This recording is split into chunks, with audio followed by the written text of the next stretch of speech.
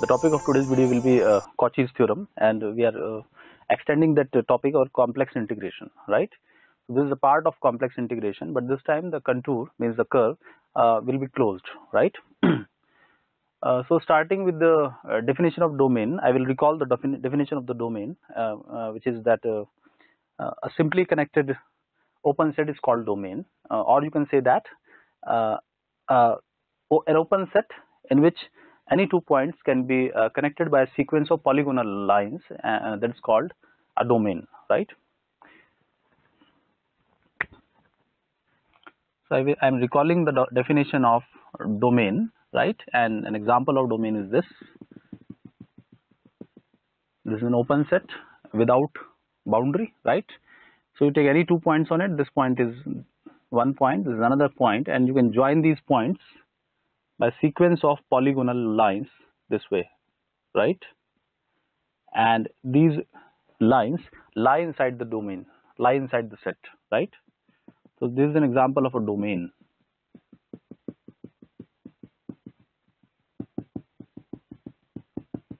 Right. Okay, now I will define simply connected domain, right? Domain, simply connected domain A, right? Another is multiply connected domain, right?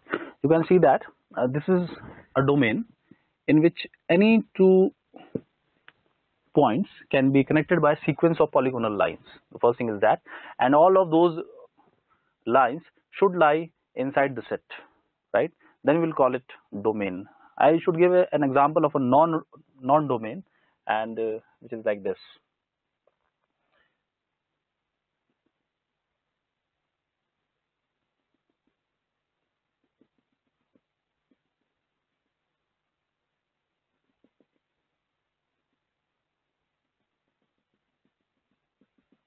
Right.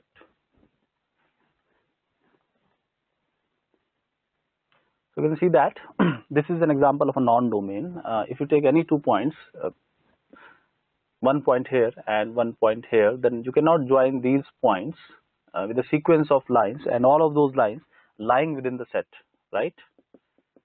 But individually they are domains, right? If you see this is a individually it will be a domain. It is also a domain, but collectively they will not form a domain, right? Because taking 1 point here, this part, and another point, this part, right? You cannot join these 2 points by using these sequence of lines, and all of those lines should lie inside the set, right?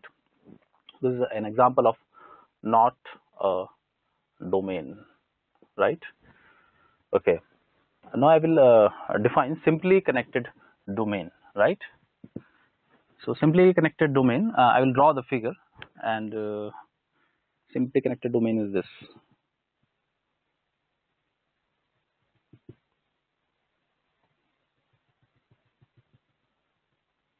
Right. So this is an example of a simply connected domain, and why we are calling it simply connected. I will draw a small closed curve inside it, and this closed curve is this curve. You can see this curve, right? C, right? And this is domain, simply connected domain, simply connected domain, right? And why we are calling it simply connected? Because if we take any curve, closed curve inside this domain, right, and we shrink it, right, then that curve can be shrunk to a point without leaving the domain D. You can see that this is a domain D, and if you shrink this curve, this is a closed curve, right, and if you shrink this curve, this will shrink to a point, right, and obviously this curve will not leave the domain D, right? Means while in the process of shrinking, the curve will not leave this domain D. That's why we are calling it a simply connected domain, and that is true for all of such simply closed curve inside this. If I draw another curve here, like this. You can draw another curve here, this one, right? And if you shrink it again to a single point, right, then it will not leave this set, right? So this is an example of simply connected domain, and a domain which is not simply connected will be called multiply connected. I will draw a diagram here of multiply connected domain. Multiply connected domain, right? And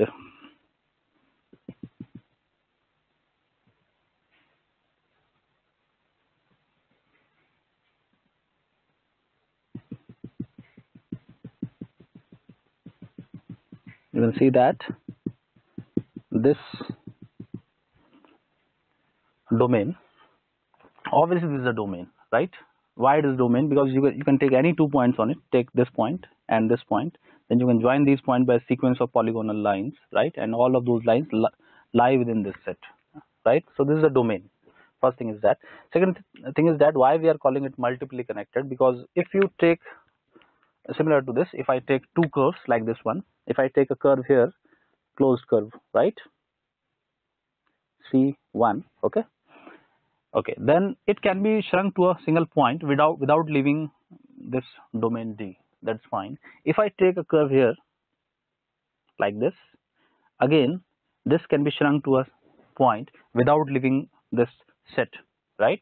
But if I take a curve here and closing this hole like this, right, you can see that this is my C3, right? And if you try to shrink it, then obviously it will leave this set, it will leave this set, right? In order to shrink this curve to a single point, it will go like this. It means it will appear like, due to the surface tension, it will go to shrink and will shrink to a point, but that point will leave the domain D, right?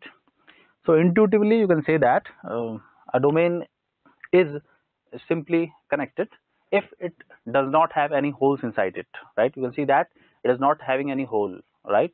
Okay. And if it is having hole like this one, you can see that this is a hole, right?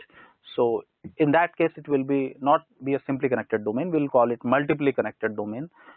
In this case it is a doubly connected domain, because you can see that one hole for doubly connected. If it has two holes, then it will be triply connected, right? So doubly connected,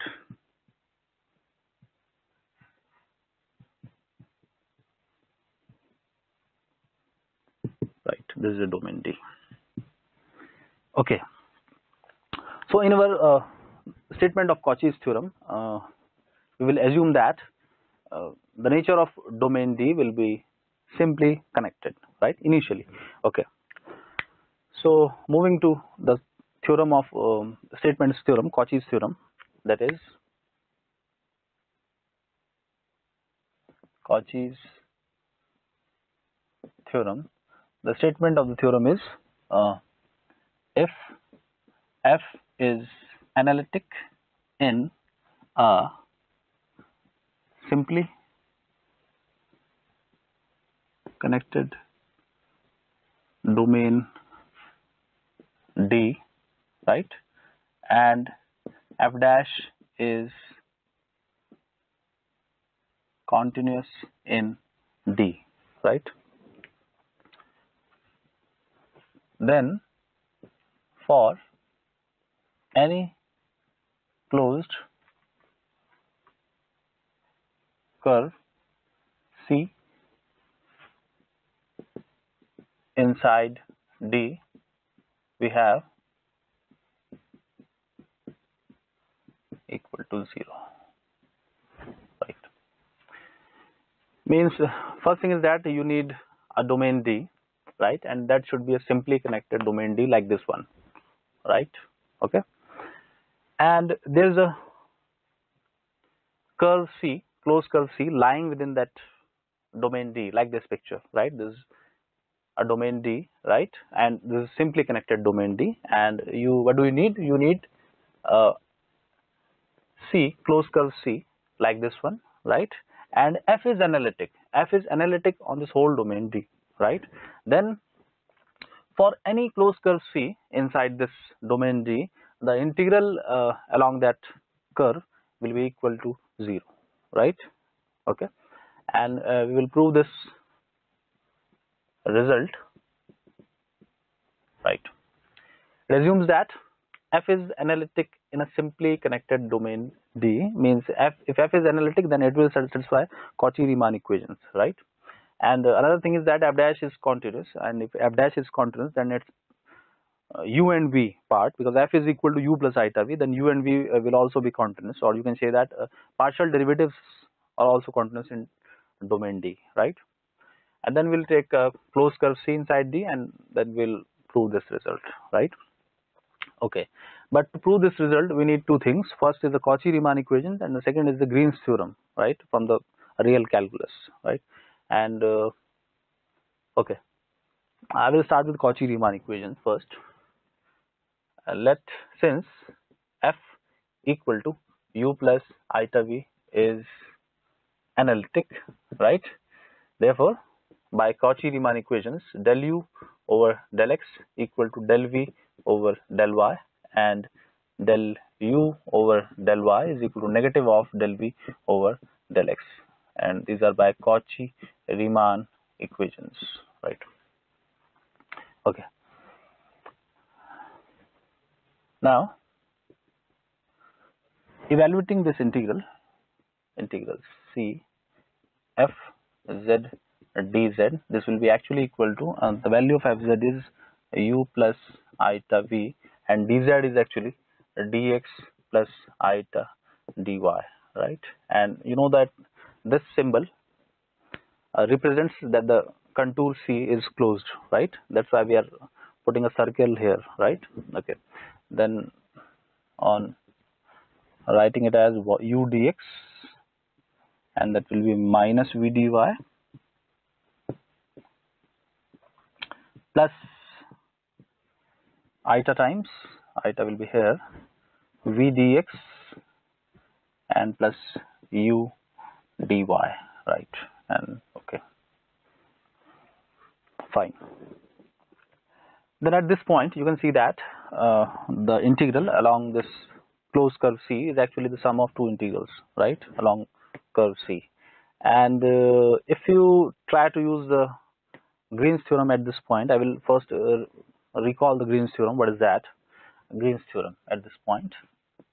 Recall Green's theorem, right? And the theorem is that if P as a function of xy and Q as a function of xy are continuous with their partial derivatives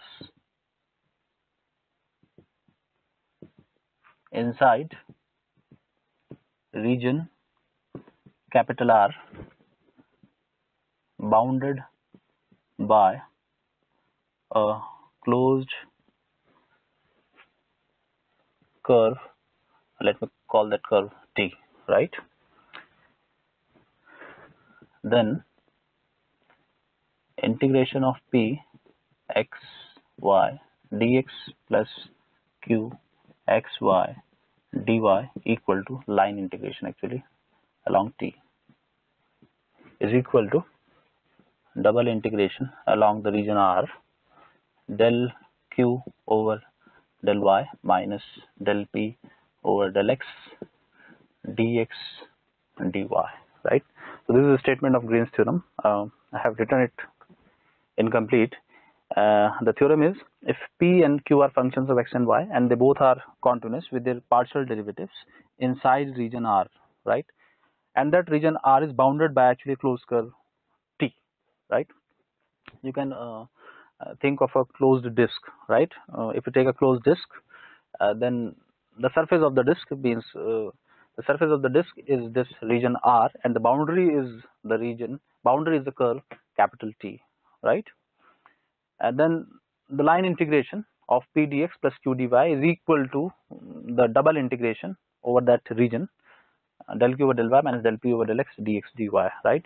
And this is the diagram for it, and this theorem holds on xy plane, right? Since we are using dx dy here, the theorem will be true for xy plane. On xy plane, we have something like this: a region R bounded by curve T, right? This is the region R, and it is bounded by a closed curve T, right? You can see that this is a closed curve T bounding something inside it, right? And that is called region R, right? And you can see the direction of this curve, that is counterclockwise, anti-clockwise, right? Then this line integral of some function p dx plus q dy along this curve T is actually equal to the surface integral, or you can say that double integral over the region R, right? Del q by del y minus del p by del x dx dy. Means the Green's theorem relates the line integral to the surface integral, right? And most important thing is that that surface is bounded by that curve, right? Means you are going to integrate something over the boundary of some surface, right? Then the theorem switches the line integral in terms of surface integral, right? Okay, so this will be like a prerequisite for this Cauchy's theorem. I will be using this result here, right? And you can see that in place of T, right? T is a closed curve. We have capital C here, right? Capital C. So C is a closed curve this time, right? And in place of capital R, region R, we have domain D, right? Okay. Then I will be going to use this theorem for this integral and for this integral, right? Okay.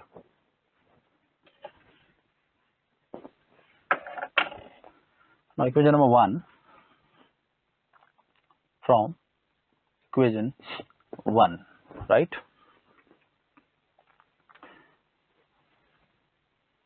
Integral C fz dz equal to this thing, using Green's theorem on this integral, that will become del q over del x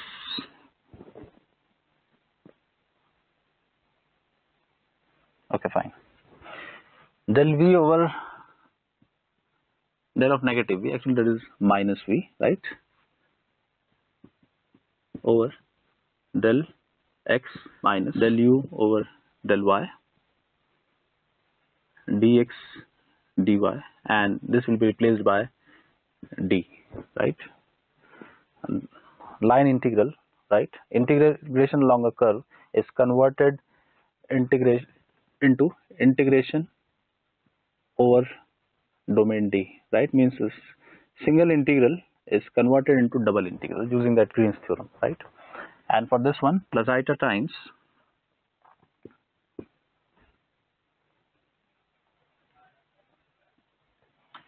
this will become del u over del x minus del v over del y dx dy, right? And here I will have double integration domain D, right?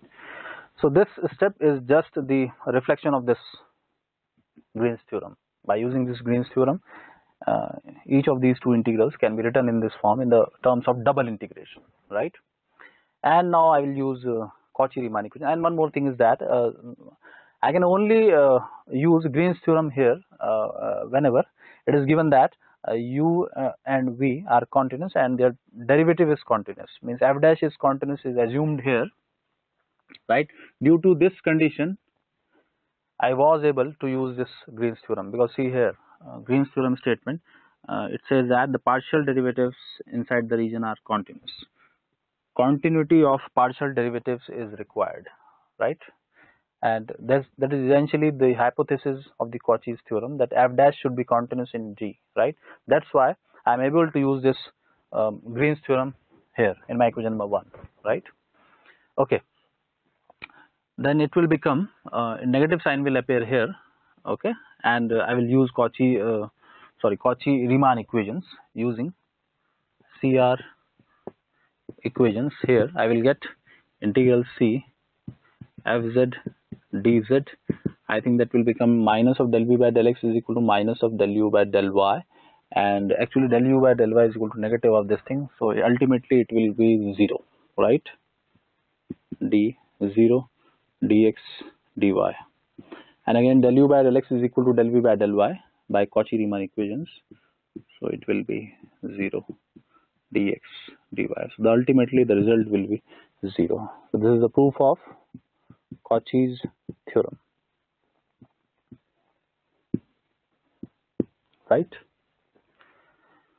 So I will again repeat the statement of the Cauchy's theorem with a diagram here. See that f is analytic in a simply connected domain D. I will draw a random domain D, simply connected. Let me draw it with different color. Right. So this is an simply connected domain D. You can see that there are no holes inside it, right? And the boundary is it is boundaryless. That's why we are calling it open set, right? Simply connected domain D, right? And inside this domain D, we have this any closed curve C. Let me draw a closed curve C like this one. This is a closed curve C. It can be of arbitrary shape, right? So this is my closed curve C, right? And the theorem says that f is analytic inside this red colored region, means simply connected domain. F is analytic everywhere on this red colored region, right? Red colored domain, right? And this is a closed curve inside D, right? C should lie within the D, right? Okay. Then the line integration of fz along this C, if you integrate your f function f over the boundary of this C, right, then the answer will be 0, right? So this is the picture you should be keeping in your mind when you apply this Cauchy's theorem, right? And obviously this domain, right, lies on jet plane, right? I will write jet plane here, right? You have jet plane, complex plane, right? And on complex plane you have a simply connected domain D, right? Okay. And inside that simply connected domain D you have something, a closed curve C, right? And you want to integrate your f along this curve C, and you know that f is analytic over this red region, right? Then the integration along any such curve, closed curve, which lies completely inside D, will always be 0, right? No matter what is the shape of that curve C, whether it is a triangle, rectangle, ellipse, any shape, but it should be closed, right? So this is Cauchy's theorem. And after several years, a French mathematician, Gauchet, redefined this theorem or did some manipulation on this theorem. He told that this condition is not required. F dash is continuous on D is not required actually.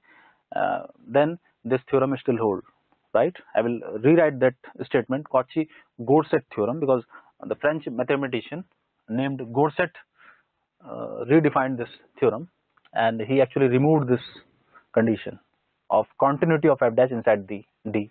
Means this condition f dash is continuous in D is actually not needed, right? Even then this theorem hold, right? I will rewrite that statement, Cauchy-Gauchet theorem.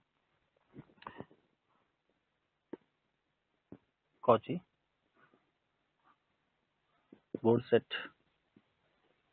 theorem, and it says that if f is analytic in a simply connected domain D, right, then for any closed curve inside D, its line integration is 0, right? You can see that this condition has been removed in the theorem, in the statement of Cauchy-Gauchet theorem, right? And its proof is quite complicated and very long. It needs 2 or 3 lemmas to prove this result, right? Because this theorem is simple, means as compared to this, it needs less hypothesis, but the proof is complicated, right? But we'll go with this Cauchy's theorem because the result is still the same. So we'll carry on this statement, right? Okay, I will take examples of this Cauchy's theorem.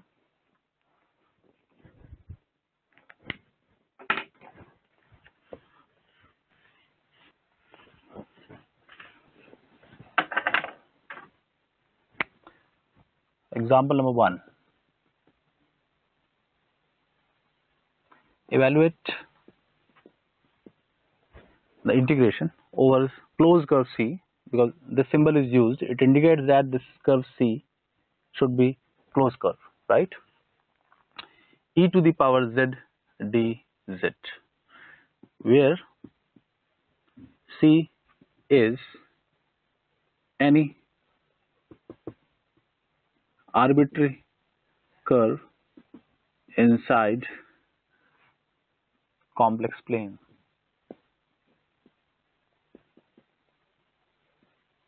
C.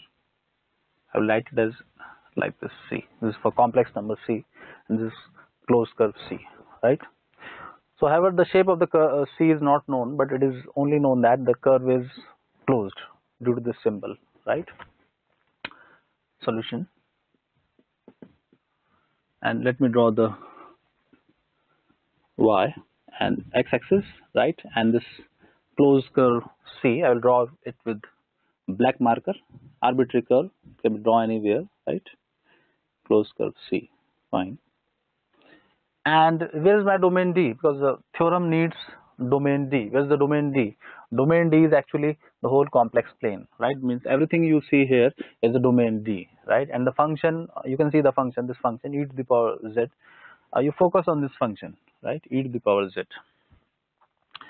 As I should draw the domain D here also with my red marker. So this is the domain D, the whole complex plane, right?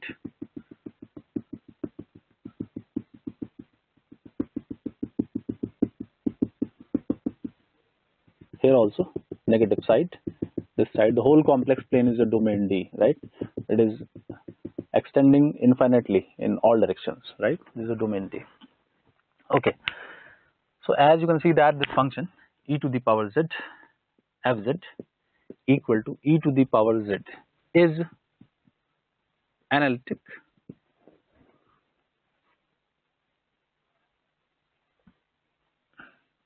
inside C, right? Obviously, f is e to the power z is an analytic function. You can check it by using CR equations, right? It will satisfy CR equations everywhere, and it has continuous partial derivatives everywhere, right? So this is an analytic function, or you say it entire function, because it is analytic over the whole complex plane. So this function is an entire function, right? So it is analytic everywhere over the red region, right? Means all of the complex plane, and obviously it will be analytic inside C or within C, right?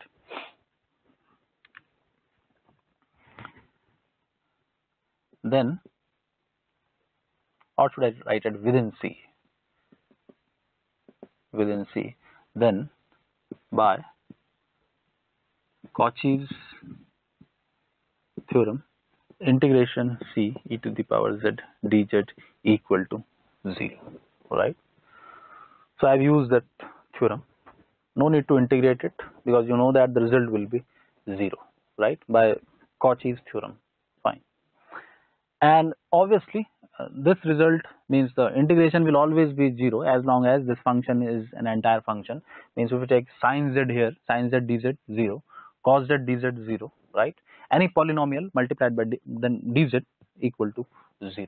Constant function dz 0, right? Because all entire functions when integrated along a closed curve give the answer 0, right? Take example number 2, and this time I will take evaluate integration along closed curve C and 1 over z square dz, right? Where C is an ellipse, right? And the ellipse has equation x minus 1 whole square by 1 by, or should I write it 4, plus y minus 1 whole square, or should I write it 2,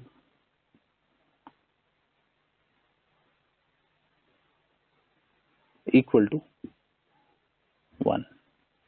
Fine.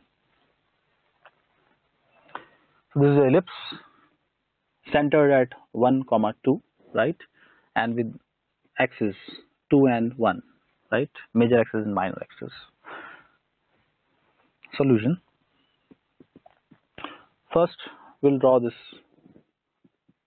ellipse, x-axis and y-axis, right, and I will draw this ellipse, and that ellipse will be x minus 1 whole square upon 1 by 2 square. You can take this 4 here in the denominator, 1 by 4, right, and then you can write it as 1 by 2 square, and it will be y minus 2 whole square over 1 square, and then the center of the ellipse will be 1 and 2, means 1 here and 2 here. Okay, fine. And x, along x it will be 2, it will be here, okay, 2, and it will be 1, it will be like this. This point is 1.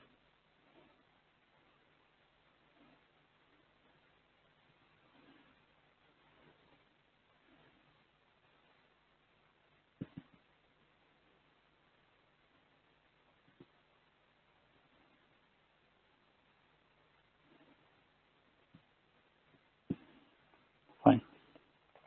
You can see that the center is 1 comma 2. This point is 1 comma 2. This is 1. This is 2. So the center of the ellipse is 1 comma 2, and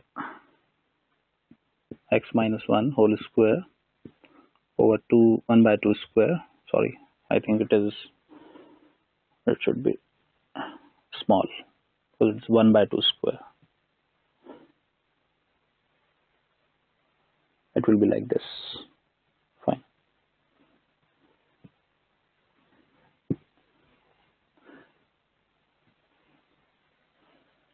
One by 2 square plus y minus 2 whole square over 1 square equal to 1, right?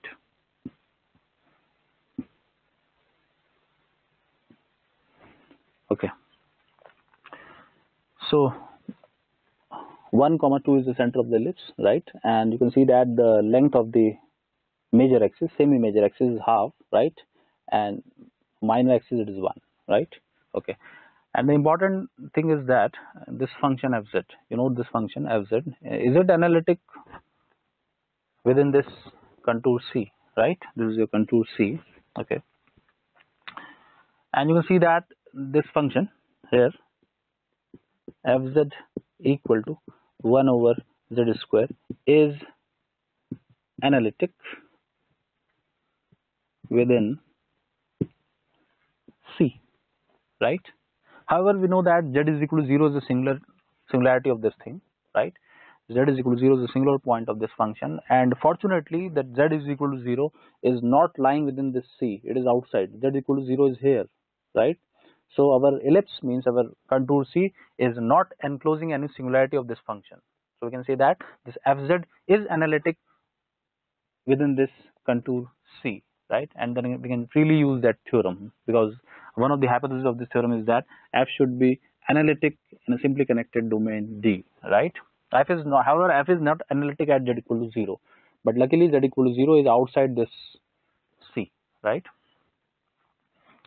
Okay, is analytic within C. So by Cauchy's theorem, or Cauchy-Gorset theorem, you can write it as integration C 1 over z square dz will be equal to 0, right? Okay, so we have taken two examples. The first example is that when the function has no singularity anywhere, right, and the answer is 0 by using this Cauchy's theorem, right? In the second example, we have taken 1 by z square, which has a singularity, one singularity at z equal to 0, but luckily that singularity was outside our closed curve C, and again we use this theorem, right, Cauchy's theorem, and the result is again 0, right? And if you want to draw the domain D here, means the red region, then I will draw it like this. my region will be like this.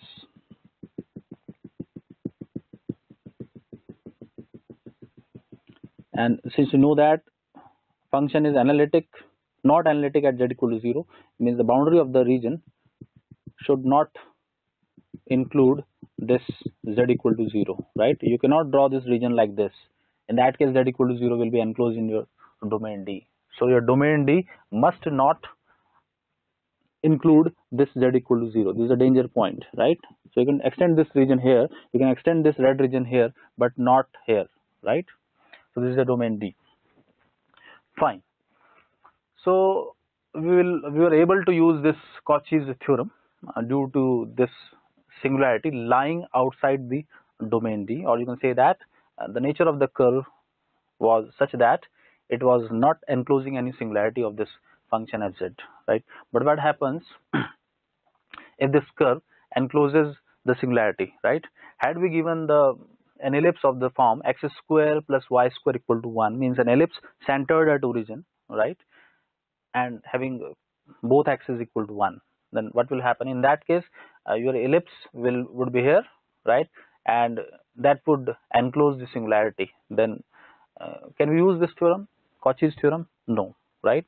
This theorem should be modified for those cases when the curve C encloses this singularity, right? So I will rub this first.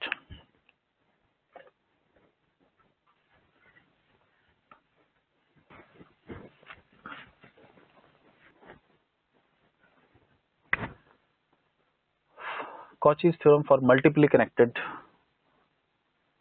domain, right?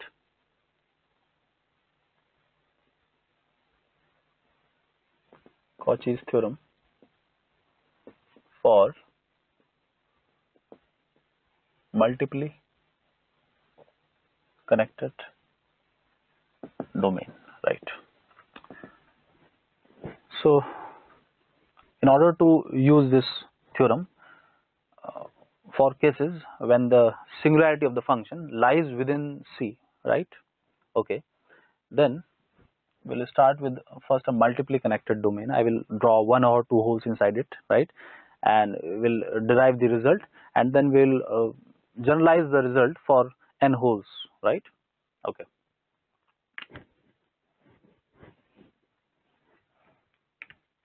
So this is a multiply connected domain. You can see that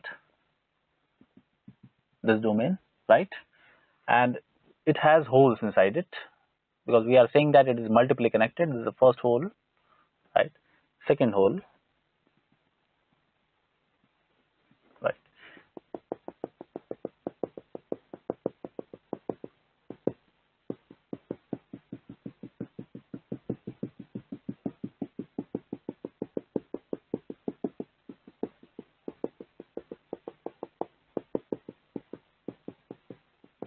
Right. So this is an example of multiply connected domain. Multiply connected domain, or more precisely it is triply connected domain because it has two holes inside it, right? Okay, and you can see that if some function is given, I will write it here. Let f is analytic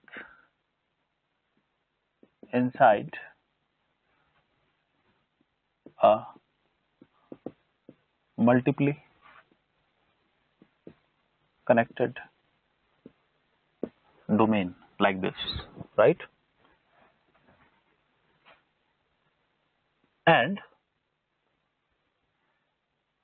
C1 comma C2 comma dash dash dash CK are closed simple curves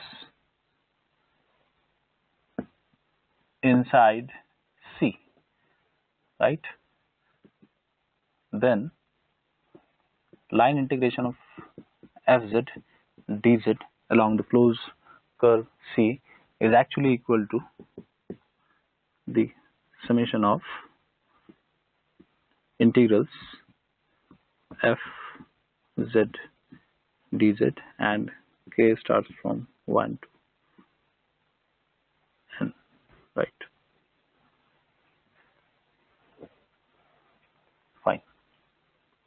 Now should I write it as n? Okay. And let me draw this C1, C2, C1. C1 is the curve enclosing the first hole, right? Okay. And C2 is the curve enclosing second hole. This is a C1, this is a C2, and similarly you can draw C3, C4 up to Cn. I have drawn only two holes, and C is the curve here like this. This is a C, and the red region is the domain D, right? Domain D, multiply connected domain D. So you can see in picture that first thing is that you need a domain D that should be multiply connected, having one or more holes inside it. I have made only two holes, fine. And C is the curve. You can see this curve, closed simple curve, right? The bigger curve enclosing the two small curves C1 and C2, and C1 is a curve enclosing that hole. C2 is another curve, simple closed curve enclosing second hole, and so on. And C is the curve enclosing all of those C1, C2, and Cn, right? Okay. Then the theorem says that, right, means modified version of this Cauchy's theorem for multiply connected domain. This time we are focused on multiply connected domain, right? In that case, the line integration of f along this outer curve C is actually equal to the sum of integrals over these small curves C1, C2, and so on, right? You can see the summation is present here, right?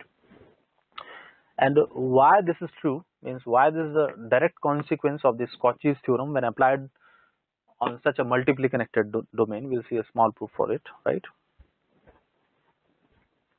Proof, right? Make cross cuts in multiply connected domain D such that it becomes simply connected, right? As shown in figure, the figure, new figure. I'm going to draw the new figure. What do you want? I want to use that Cauchy's theorem, and we know that this Cauchy's theorem was for simply connected domain, but this time we are facing a multiply connected domain. Then what do we want? I want to convert this multiply connected domain into a simply connected domain, right? And that can be done by making cross cuts, right? Cross cut means, I will show here in diagram how to make a cross cut in order to convert a multiply connected domain into a simply connected domain, and then we'll be able to use that Cauchy's theorem, right? We want to use that Cauchy's theorem. Okay. So this domain, you see this domain, I will copy this domain again, right? Okay.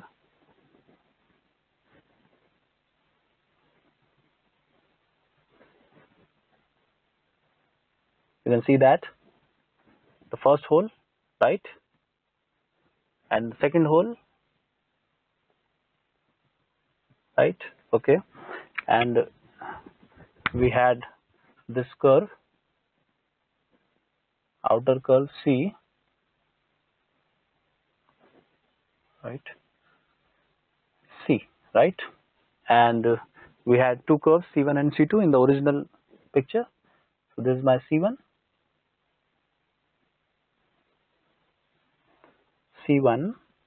and this is C2,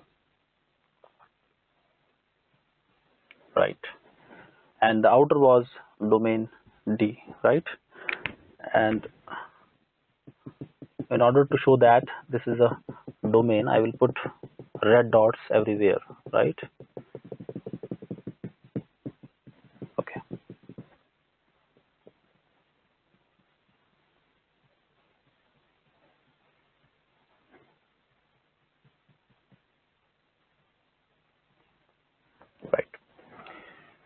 Now the two pictures are almost identical, right? And you can see that since we are going to make cross cuts here, right? And those cross cuts are made by joining these outer curves C with these inner curves C1 and C2, like this one. See, if I make a cross cut here, here,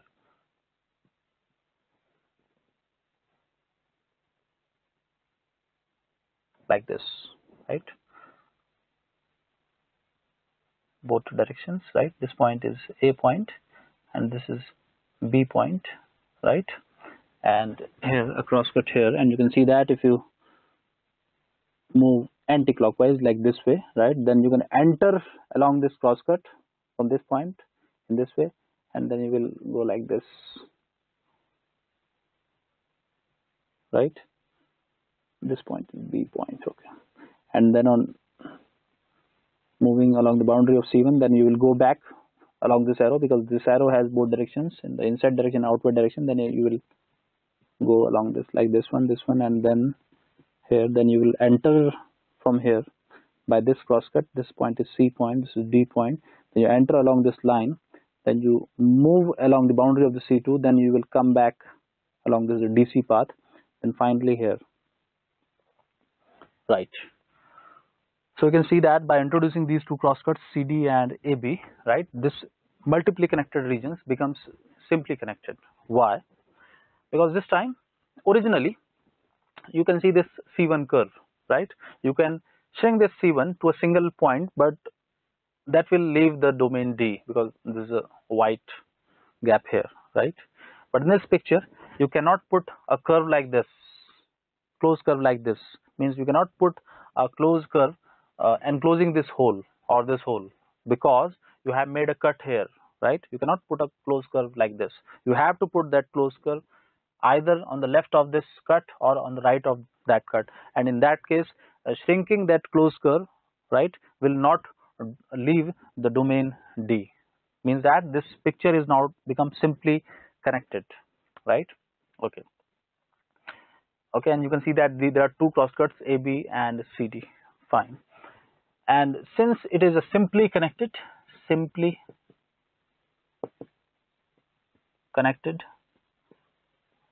domain, then I can use the Cauchy's theorem here, because Cauchy theorem can only be applied on the simply connected domain till now, right?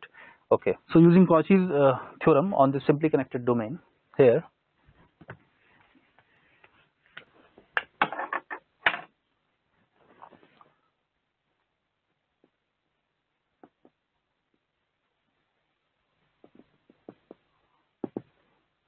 integration C fz dz plus integration along AB, means this path, AB path, fz dz, then we'll come back from this path, that will be BA fz dz, then along closed path C1 fz dz, then plus CD fz dz plus DC fz dz C2 fz dz, that should be equal to 0 by Cauchy's theorem, because this time this whole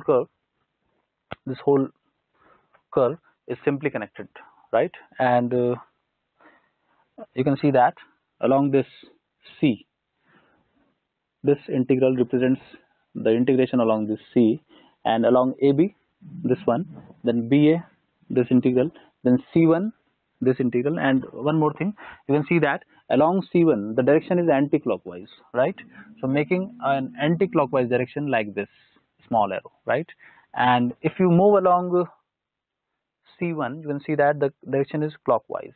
I will make a clockwise arrow here like this, right? And similarly along this C2 curve, the direction is again clockwise, right? So see these arrows, right? This is an up arrow counterclockwise, and these are C1, along C1 and C2 the arrows are clockwise, right? So as you know that this AB, see this AB, this is a small part of line, right? So line or curve, you can say at curve, right? Integration along AB is equal to the negative of integration of along BA, means the limits will be changed, lower limit A, upper limit B, and in the reverse case the lower limit B will be B and upper limit will be A. So these two integrals will cancel each other, right? And similarly these two integrals CD and DC will cancel each other, right? And we'll be left with these three integrals, first, second, and third, right? Okay, integration C fz dz, and you remember this, the direction of the arrow, it is actually anti-clockwise, right? You can see from picture, and this one, and this direction is clockwise, verify from figure, C1 fz dz, and then plus this direction again C2, it is again clockwise, fz dz equal to 0, because these terms cancel each other, right? Fine. And then you can bring these two integrals on the left and right hand side, fz dz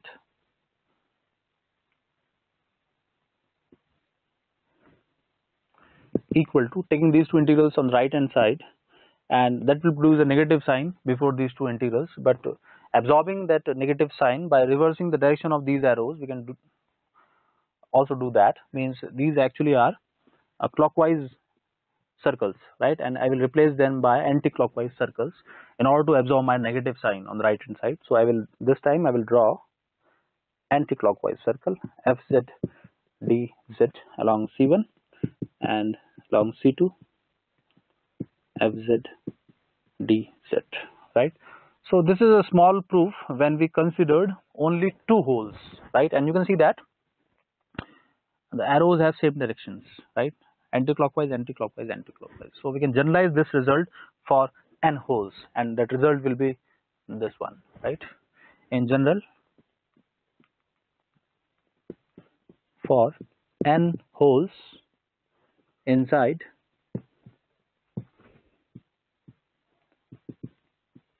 multiply connected domain, the result will be integration C fz dz equal to the sum of all such integrals, and writing that, denoting that sum by summation k equal to 1 to n integration fz dz c k, right?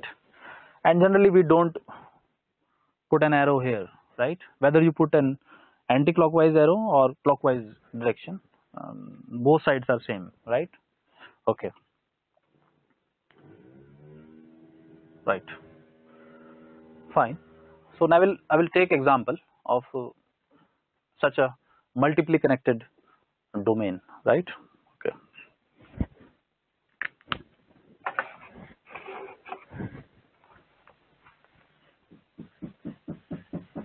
Before taking its example, I will add one more thing, that this theorem, what does it do?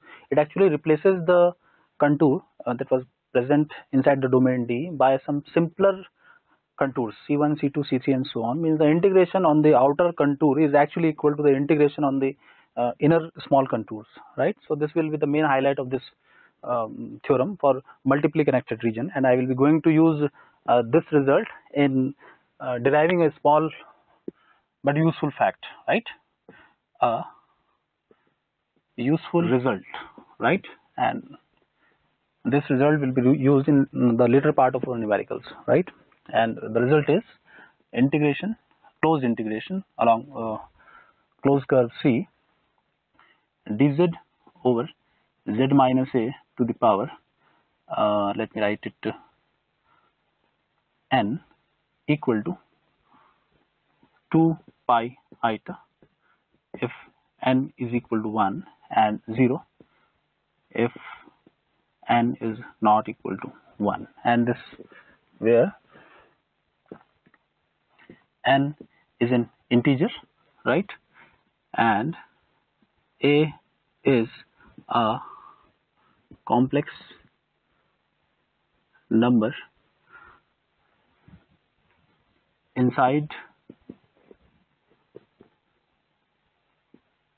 lying inside contour C. C is closed curve, right? So this is the useful result, which says that integral of dz over z minus a to the power n is equal to 2 pi i if n is equal to 1, and for not equal to 1 the result is always 0, right? And we will be using this result to prove this, right? Okay. Solution, or we should say proof. If n equal to 1, right, then capital I equal to integral c dz over z minus a, right? And c is a contour, right, arbitrary of arbitrary shape, containing this number a, right? You can see that your function is 1 upon z minus a. Here fz equal to 1 upon z minus a is not analytic at z equal to a, right? Hence making a small circle C1 around A, that is mod z minus a equal to small r, right? Or you can take it mod z minus a equal to 1, shown in figure like this. You have this y-axis and x-axis, right? And this z is equal to a is somewhere. Let this point be z equal to a, right? And this is your contour C. This is your contour C. It's a complicated contour, or direction, or I should say the orientation is anti-clockwise, and its shape is arbitrary. You can see that the shape of this contour C is arbitrary shape, right? So this contour C is enclosing the singularity A, right?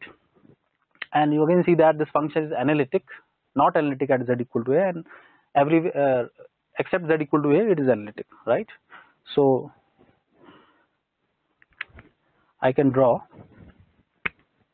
my region like this with red dots. This is my region, because this function is analytic everywhere but not at this point, right? So you have to leave this point, a point, right? Make a hole here. Automatically a hole will be created at this point because the function is not analytic at z equal to a, and within this region it is analytic, right? So this is a domain D, and it is extending towards infinity, right? The red region. Okay.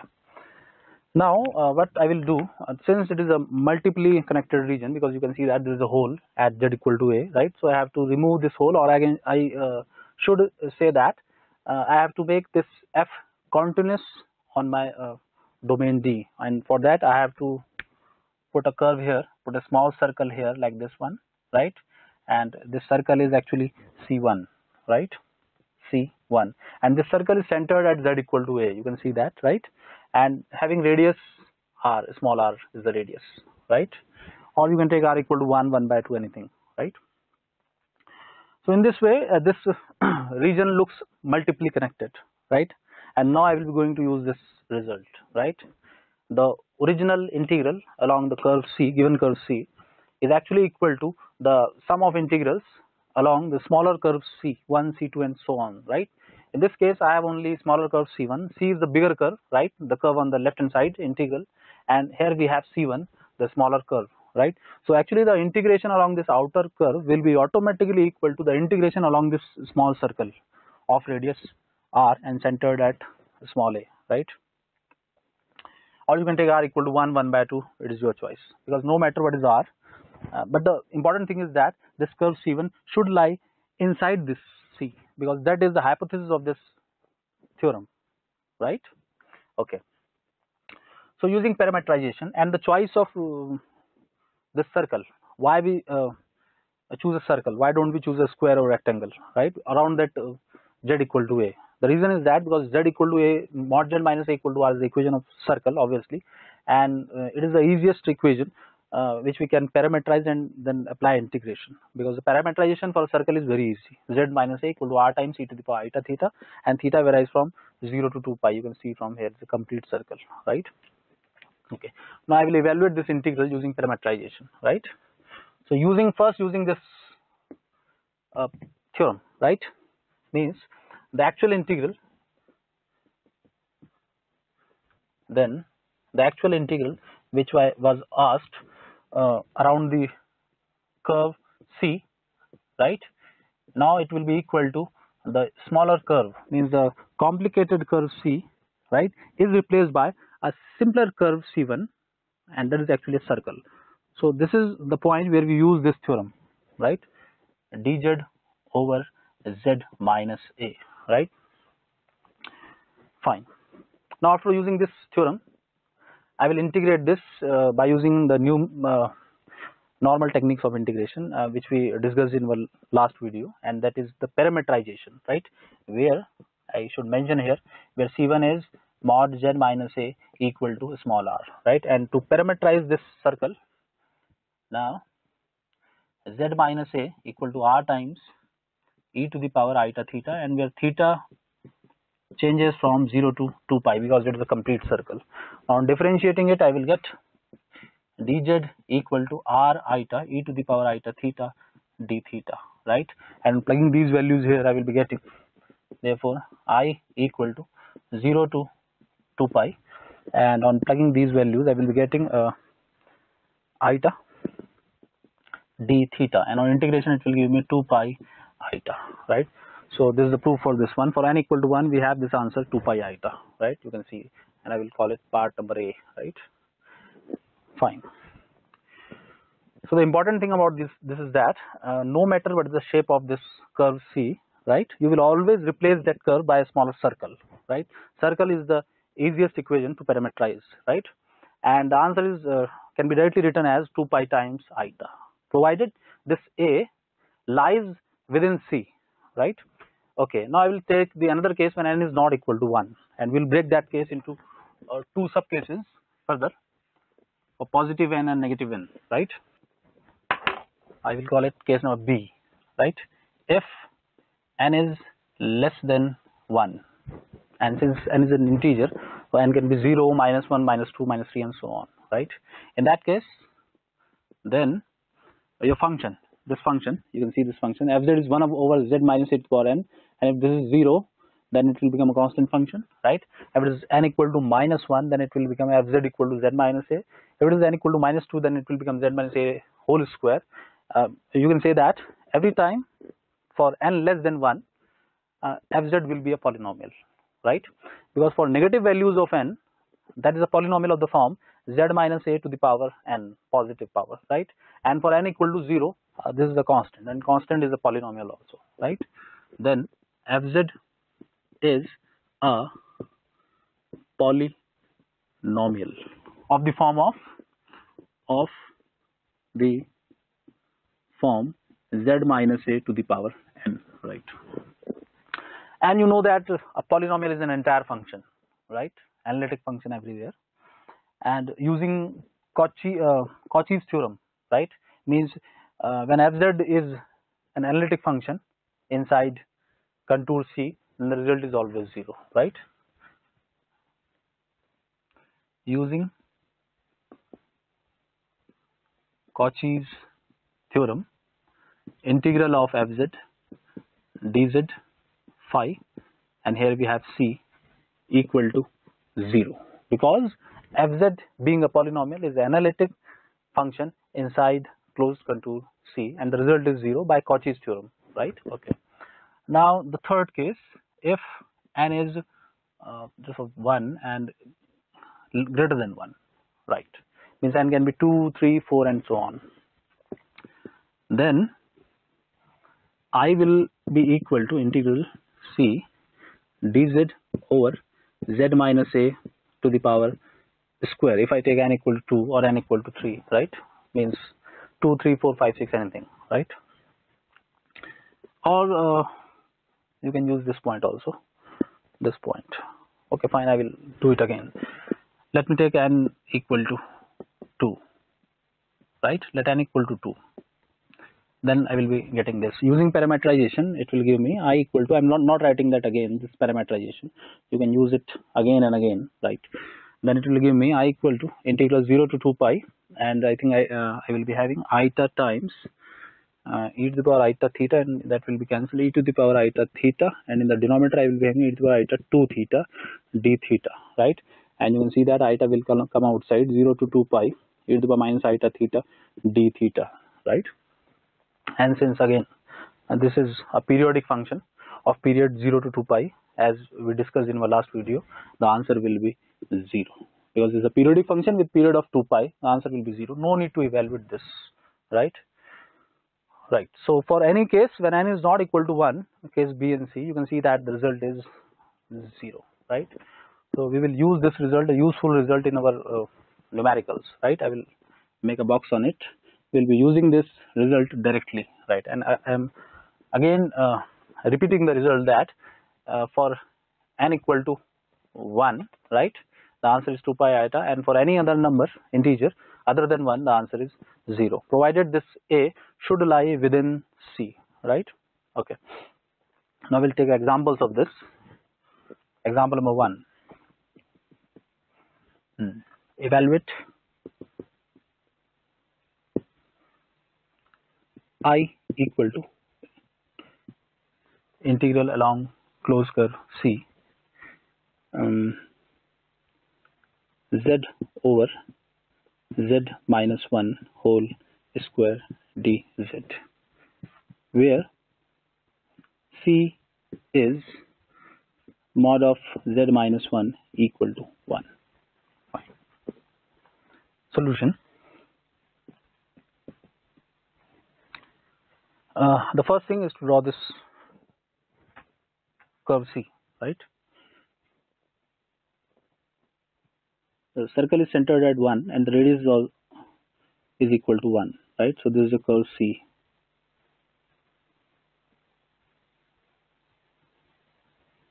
Z equal to 1. Now obviously this point will be Z equal to 2, right? Fine. X axis and this is Y axis, right? And you will see that, see this function fz equal to z over z minus 1 whole square. You can see that this function is not analytic at z equal to 1, because denominator is becoming 0 at z equal to 1, means that z equal to 1, the function is not analytic, right? And that is this point, z equal to 1, means the function is not analytic at this point, right? It indicates that we have to draw a small circle here, right? Because that will give rise to a multiply connected region. You cannot say that the function is analytic inside this curve C, right? So you have to do something to avoid this singularity. You have to make a small circle here, fine. Or yeah, first me factorize it in terms of partial fractions. If I want to use this result, right? You can see that you want to use this result, right? But the problem is that this thing, z thing, right? We should have 1 in the numerator in order to use it, right? Okay. Here fz equal to z over z minus 1 whole square, and using partial fraction we can write it as 1 over z minus 1 whole square. I should have 1, yeah, 1 and 1, right? Using partial fractions, right? Assuming this equal to a upon z minus 1 plus b upon z minus 1 whole square, and then on taking LCM and comparing, you will get a equal to 1 and b equal to 1, right? Okay. Or you can write it directly by using hit and trial method, as I have written it, using partial fractions.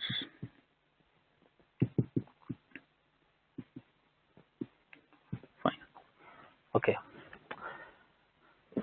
Now capital I equal to integral, so fz will be replaced by this thing, c dz over z minus 1 plus integral c dz over z minus 1 whole square, right? And now you can see that this is a curve C, right? And it is enclosing only one singularity, right? It means that C and C1 are same, right? Actually, the idea of choosing C1, C2, C3 and so C4 and so on in multiply connected region is that every CK, means every C1, C2 or C3, C4 must enclose one and only one singularity, right? Fine. And you can see that this curve is enclosing just one singularity, so it can be treated as C1, right? Had there been two singularities here, means z equal to 1 and z equal to half and z equal to 1, then I have to draw two curves C1 and C2, enclosing z equal to 1 by 2 and enclosing z equal to 1. Means every CK must enclose only one and only one singularity, right? So this is fine because this is enclosing one singularity, so this will work as C1, right? Okay. So I will not draw again C1, C2 and so on. This is fine. Okay. Now I will use that formula. You can match this. Here we have n equal to 1. The power is 1. So the answer will be 2 pi iota. 2 pi iota, right? But before writing 2 pi iota, you first ensure that this a is equal to 1 is lying inside this. This 1 is lying inside this curve C. This point is lying inside this curve C. You can see that 1 is lying inside C, right? Then you can use that formula. Okay. Again, see here, this A is again lying inside C. See from picture, right? Okay. So this is 2 pi iota, and this will be 0 because this is not n equal to 1. So the answer is 2 pi iota, and we have used that result. I will call this result A. Let me call it result number A, right? Using A. So this is the answer, 2 pi iota, right? Taking another example.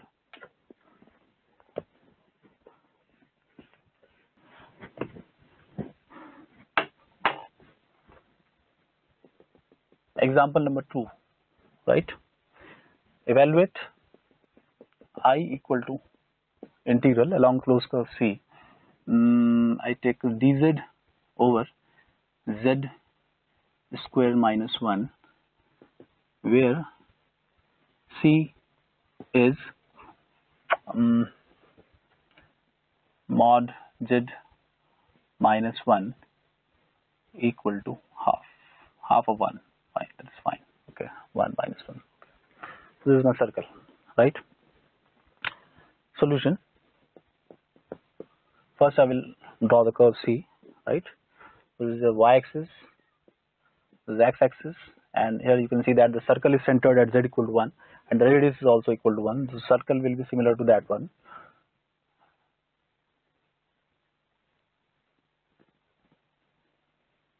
Fine.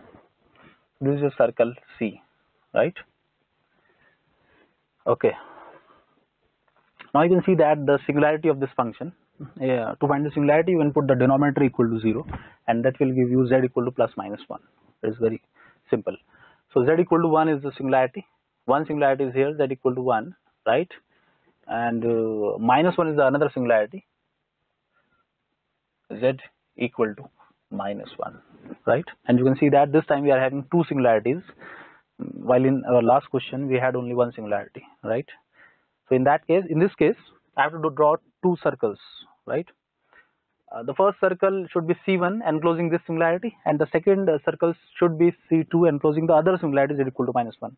But no, we cannot draw C2 because if you again remember the hypothesis of the theorem is that all C1, C2, C3, C4 and so on must lie inside C, right? So there is no point to make a circle here because this point lies outside our curve C, right? So the only point of interest will be this one, z equal to 1, right? Okay, so for that I have to write it in terms of partial fractions, right? Okay.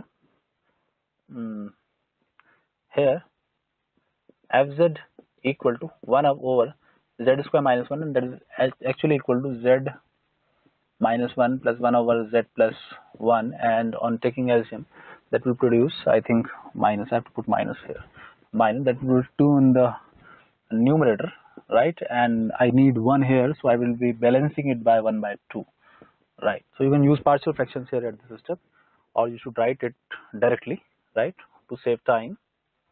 And that is just a hit and trial. Write the first factor, plus or minus, two possibilities. If you take plus, then that will produce 2z in the numerator, but I don't need 2z, I need 1. So I put minus sign, but on taking LCM, I was getting 2 in the numerator, so I balanced it by the factor 1 by 2 here, right? Okay. So this is partial fraction technique, okay? And now, therefore, I equal to integral C, and this is my dz over z square minus 1 is equal to c dz over z minus 1, 1 by 2 minus 1 by 2 dz over z plus 1, right? Okay. Now, if you see this integral, right, you see this function is 1 over z plus 1, and this function is analytic inside this c, right? You just compare this function with this letter c. Function is 1 over z plus 1 is analytic inside c. You can check it from here, right? Actually, the singularity point is z equal to minus 1, and that is lying outside the curve c, right? Means that this function is analytic inside this curve c, so we'll be using Cauchy's theorem, and due to that the answer will be 0. This will give you 0. This integral will go to 0, right? And you should know the reason why. Cauchy's theorem, right? Okay, this theorem. Cauchy's theorem, integral fz dz 0 whenever fz is analytic. This is analytic inside this c. Okay, fine. But what about this? Equal to 1 by 2 integral dz over z minus 1 c, right? Can we use that formula number a, result number a? Yes or no? Yes, obviously. See this, the singularity is z equal to 1, or you can say that the function is 1 upon z minus 1, right? Inside the contour c, you can see it from here, and you again see that the c is enclosing one and only one singularity, that is z equal to 1. So we can apply that result number a here, and since its power is 1, right? So the answer will be 2 pi eta, using that result number a, 1 by 2 pi eta, using result number a. Ultimately the answer will be pi eta, right? Okay, example number 3, and for that I will rub this first.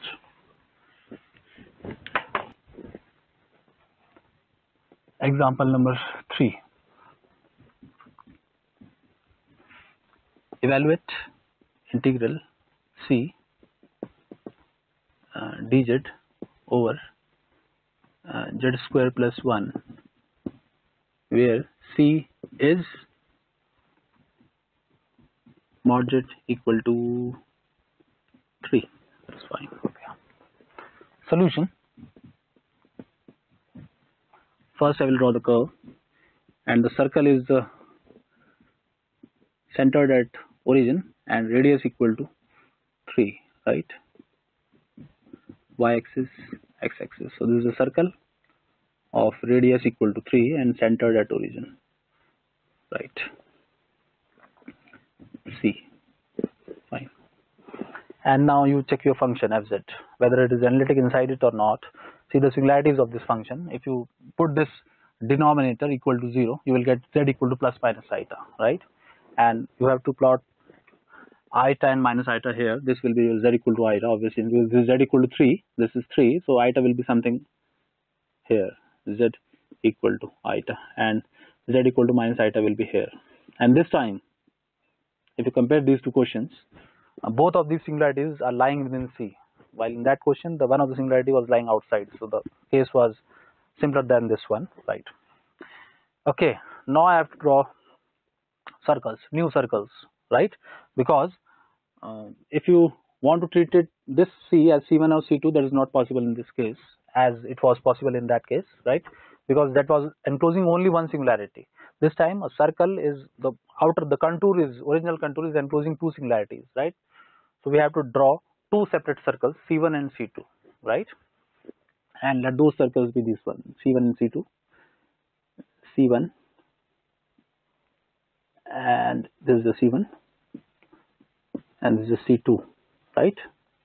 And you just take care of one thing, that these two circles should not intersect, right? Okay. This is C2. And what is the radius of this circle? That is arbitrary, means it should be less than 1 or equal to 1, right? Less than 1, fine. And this is less than 2. I will take the radius R1 and R2, right? And obviously R1 should be less than 1, R2 should be less than 1 in order to avoid overlapping, right? Okay.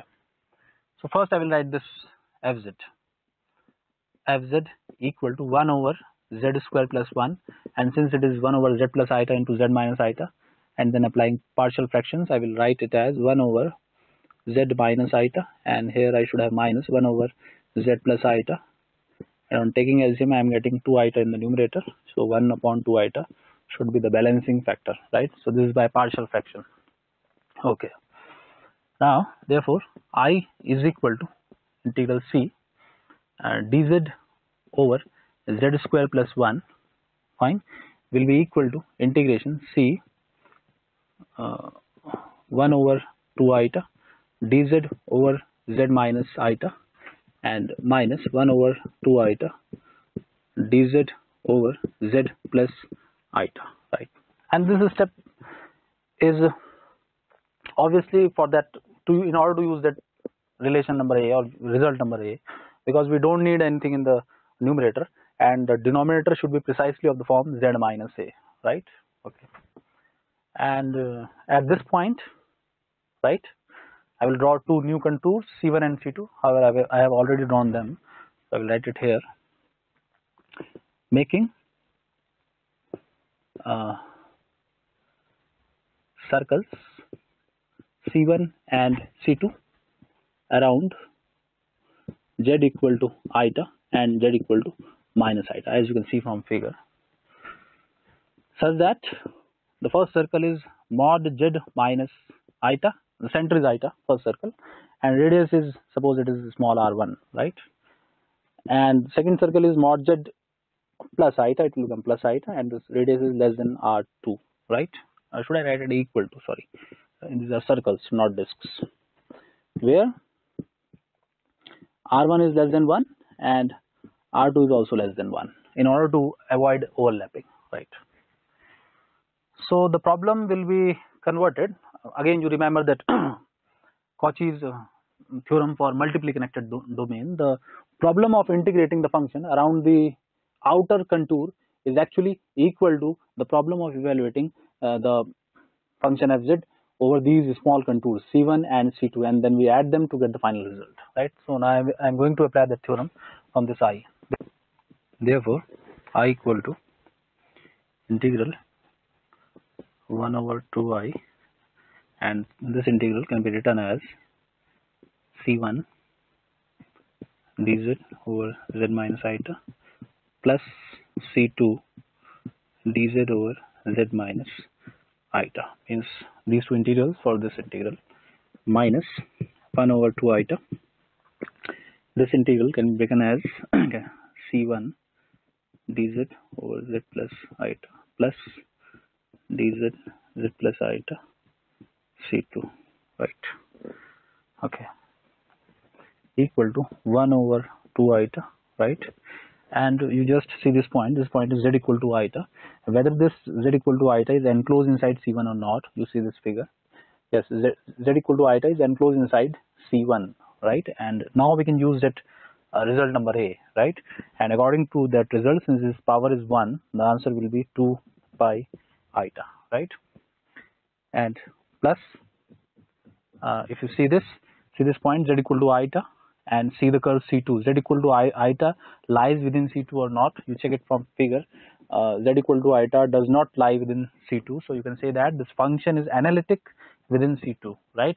And now you can use the Cauchy's theorem, and the answer will be 0. I will write here why.